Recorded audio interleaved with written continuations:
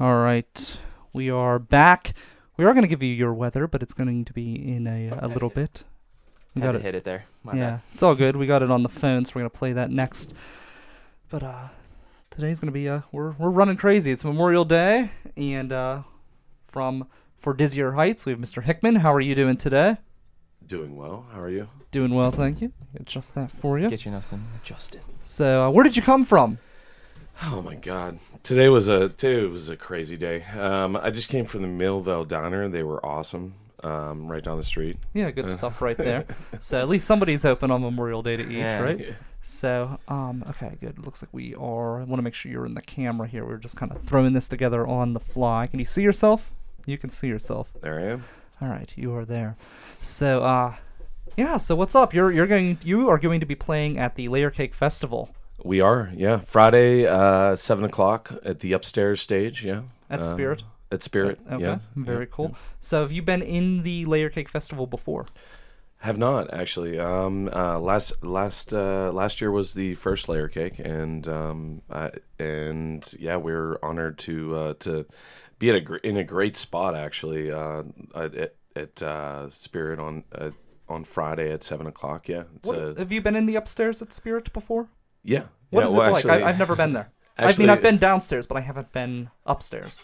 The first time I was there actually was a shocker. It was the Big Lebowski day. And Oh, it was really? just, we walked up the stairs and this giant inflatable woman comes flying towards us on a zip line. It was pretty impressive. That's fantastic. Yeah, that's a great event as well. I forget what the due day or something. I forget what it's called, but yeah, it's a huge room, and I'm sure lots of people are going to be there. So, and I think Zig has I think it's like $20 for both days or something. Yeah, it's very affordable. It comes with a shuttle bus. There's shuttles, yeah, that go around. We actually did a commercial yesterday. We were riding around on this shuttle bus and getting drunk in between.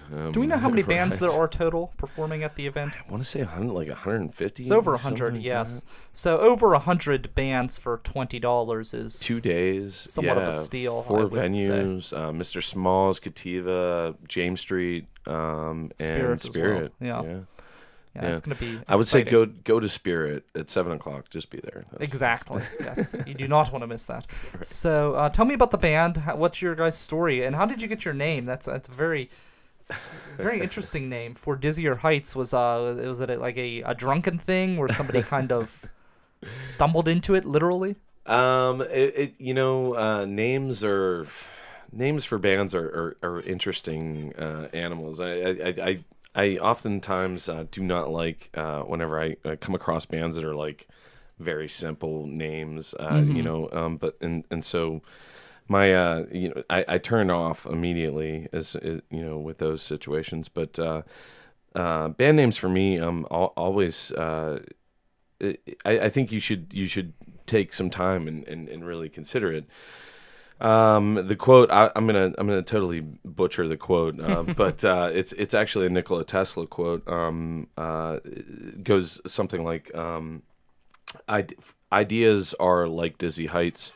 As you start out, your footing is unsure and you're nervous. But as you continue to climb, your footing becomes more sure, and you seek for dizzier heights, basically." Very cool. So, do you think like if a band has a very lame name, do you think that's a lack of creativity? Is that why? Immediately I think that and I guess I'm probably shooting myself in the foot as far as like my relationships with with other bands, but I do personally. I think that a name is it's the first thing people see, first thing people hear. So yeah, if you have a relatively normal or lame name, you don't do yourself due diligence. It's like a first impression type of thing. Yeah, sure. So talk to me about the band.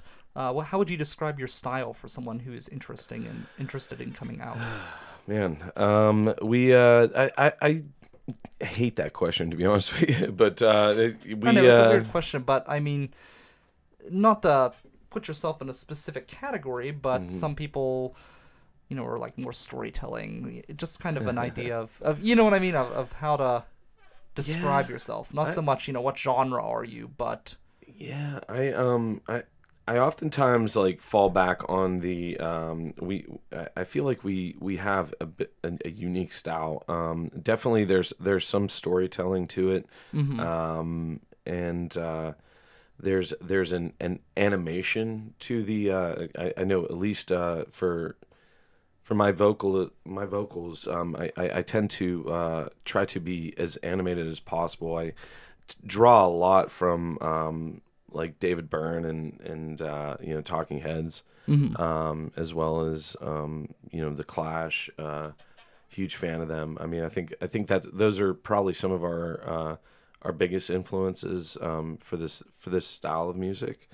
And then Wendy also leads a few songs as well, and she's definitely got a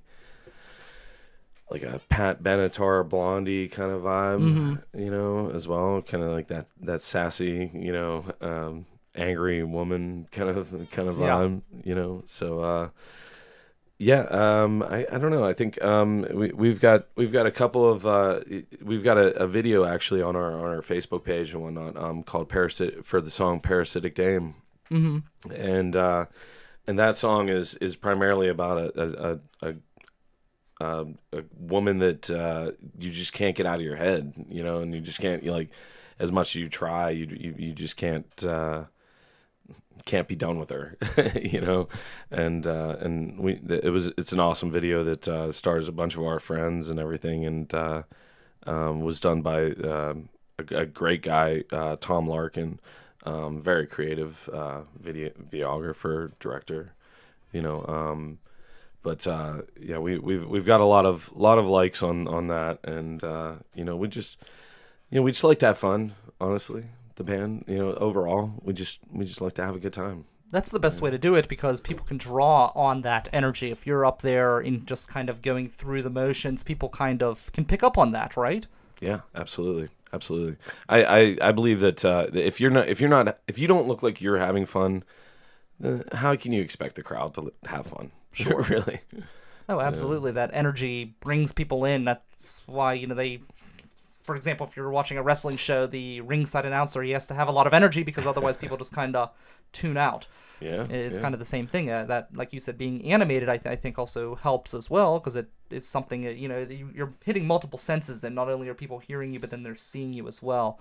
Oh, yeah. So there's nothing worse than going to see a band perform and they look uncomfortable on stage, because it makes you almost uncomfortable in the audience. Like, you're afraid for them almost that they're going to make a mistake, or you feel like maybe you're not supposed to be watching, or something like that. The more robotic a person is, I think that the more your attention is drawn to what is making them robotic. Oh, sure. Absolutely. How did you guys all meet? Oh, that's an interesting one. It's been a process actually of probably like the last 3 years. Wendy and I started out just doing like duets, doing like coffee shops and things, and then we had a guitar player hit me up that I'd played some shows with in the past, and he said he was interested in what we were doing, and he came along and we started working with him, and then gradually, through several different bass players, we finally landed on one, another gentleman named Shawn that also works at James Street, and he's fit in perfectly. And then just recently, he brought along a friend of his. We've been kind of like going through drummers, like honestly, just we've been going through drummers, and we finally found one that really fits our style and everything. We were working with a great guy by the name of Andy Taravella, who was on our debut EP, and but that guy he's really desired throughout the city, and so we had to find somebody else that was excuse me, that was comparable, to Andy, and I think we found someone finally, and he's going to be playing with us for the foreseeable future. Very good. And I see that you and Wendy are engaged. How does that impact your music relationship? It's tumultuous at times. There's a lot of personal things that come in. It's hard to like at times have that closeness in so many different things. But ultimately, I think that it does benefit us. We have a passion for it. We have a passion for the music, and like I said, we started out just doing acoustic shows, and we were just looking for a little extra scratch, to get to help pay the bills and this and that, and then it became a full-fledged band, and we've been getting a lot of great response, and it's something that we share, it's as in a relationship, and being engaged is something that we can do together, and I love looking over at her when I'm singing, because I know that the song is about her, and it makes me smile, and usually makes her smile too. She gets a little mad at me at times. Does it help with the creative aspect of writing and putting together songs that you two are both in a relationship and work together in the band? Sometimes, I would say more so not than when it does happen. She likes to write her stuff, and I tend to write on my own as well. But then we kind of come together at some point in time and help each other out with. She's got a great voice and a history of training, of vocal training, so she'll sometimes do things that will make me kind of change my pattern, what I'm doing, my vocal styling, and I think one of our strengths definitely is our harmonies in the band, So like I really lean on her a lot to like I may come to it with a specific harmony in mind, but then she'll start singing and it just kind of changes it, and I think that we are a continually growing, continually changing entity, and that's something that I love about this project, honestly. I've been playing music for a long time, and have tried quitting, a number of times. It's like I'm a heroin addict or something, but music's my heroin, and this project I think is one of the most relaxed, non-stressful kind of environments for me that I've ever experienced, and I think that it shows in our performance and our songwriting. We actually had a review of our CD by an online music thing, and it was the first review we got was like super flattering. This one was like somewhat like side of the cheek flattering, and I'm like, wait a minute, were you paid to say that? Kind of thing. Yeah. Like, and one of the biggest things for them was, that basically the EP was like kind of all over the map, and there wasn't like a specific genre, more or less. Well, that's not a bad thing, though. To me, at least, I think that makes it more interesting. And that's what we were really going for was I mean we put the songs in an order that we felt was most pleasing. But yes, absolutely. Like it's more People of don't have creativity. They just want to, like people who listen to like DVE, for example, they will not go outside of the bubble of classic rock. Or if you listen to, Y108, heaven forbid you listen to anything besides country. Yeah. It's like the earth is going to shatter. And really, I think it's better to be diverse and to expand your music horizons. Absolutely. And honestly, with the EP, it's funny. We really didn't see ourselves being at this point with that when we started it.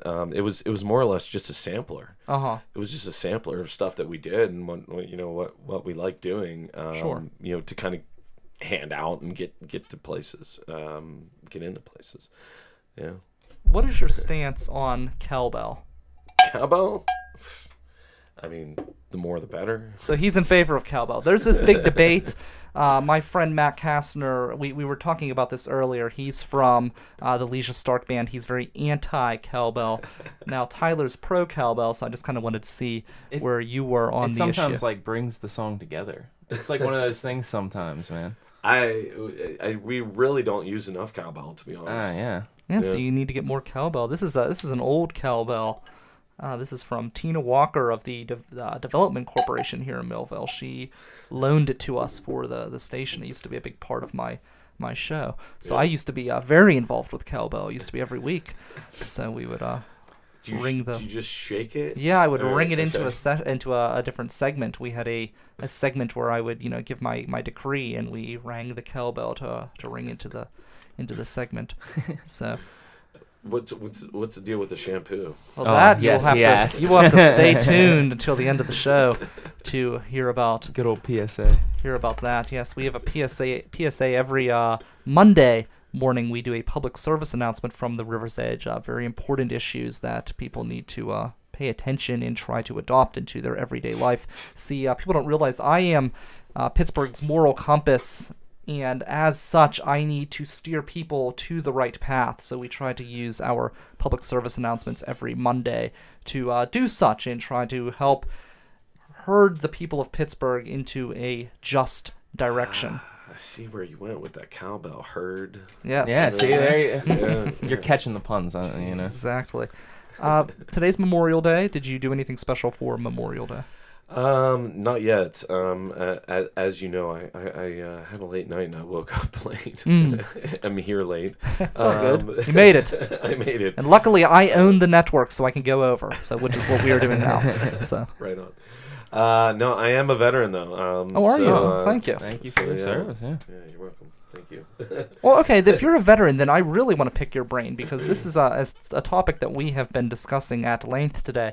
And I see on your page, you have a post here that says, that old fart who hobbles around with his VFW hat on. Before you laugh too hard at him, realize he was more of a badass than you could possibly imagine. Sure. Which I thought was a cool way to talk about Memorial Day. And one of the things that has bothered me about both Memorial Day and Veterans Day, and since you've served, I'm interested to hear your thoughts.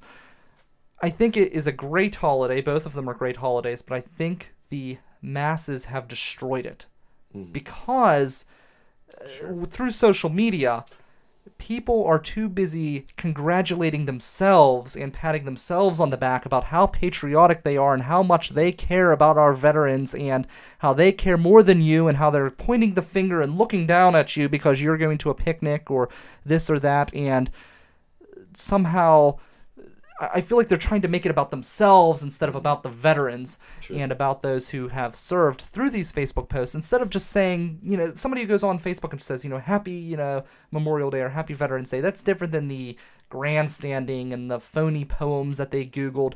And I feel like half of these people wouldn't take 10 seconds to actually call a veteran and thank them personally. Yeah. It's all about trying to bring likes and shares and hoopla to their own Facebook page instead of really thinking about what it's truly about. Am I out of line in saying that, or do you kind of see the same thing? I concur.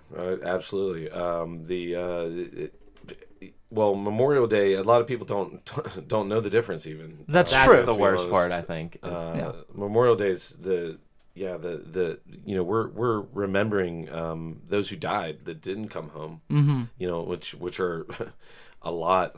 There's a lot of those, and it's something that I don't think we think about. We're numb to in so many different ways. With and I hate to be a tipper gore and say like it's because of video games or it's because of movies or this or that. But I mean for some reason our society is really numb to that. Except for when it's an option to bring it back to Facebook page. Right, exactly. And you're right. That people will just post things oftentimes for likes or for to start some sort of a Facebook debate or something along those lines. I'll take the opportunity to say that I'm definitely a Bernie supporter, and I laugh honestly at when I hear excuse me, when I hear "Make America Great Again," I'm like, man, like really, like when were we honestly that great? I mean, I understand the greatest generation. I'm a big World War II buff. I understand that, and I do applaud. I applaud those people that sacrifice so dearly to stop a threat, a global threat. And I, like I said, I am a veteran, and I gladly would have sacrificed. That's what you go. That's why you join. Honestly, if you've never served, you don't understand. Sure. That is the reason why you join. Is not to die, but to offer yourself as a willing participant. In that game of death, really. It's I think Memorial Day is really a sacred, probably one of the most sacred holidays that we should really look at it more as a not a worship but a remembrance of those who made the ultimate sacrifice, as opposed to just a day to have off work and get drunk. Yeah. And I agree completely. But to play devil's advocate, and this is a point that I've made as well, not so much you should obviously remember Memorial Day and remember those who served and did not come back. But by going to those picnics and enjoying that time with your family, isn't that in a way embracing the gift that those people have given you? Because without their sacrifice, you would not be able to spend time with your family. Because I've always hated whenever people try to look down on someone for having a picnic with their family, and I'm thinking, well, isn't that what these people have done for us? They've created a culture where we can do this. They've created a culture where, I look at, there's a picture that was posted on Facebook of a kid running, and you could see a bomb dropping on his village in the background, and I'm thinking, my God, these people have to look over their shoulder every day, and we're so blessed in this country that we don't have to, and we can thank our veterans for that. And I think as long as you do it, still remembering what these people have done for us, I think that in some way it's almost honoring them that you are. No, you're right. Allowing yourself to take advantage of the gift that they've given you, because I feel like it would be a shame almost to squander that.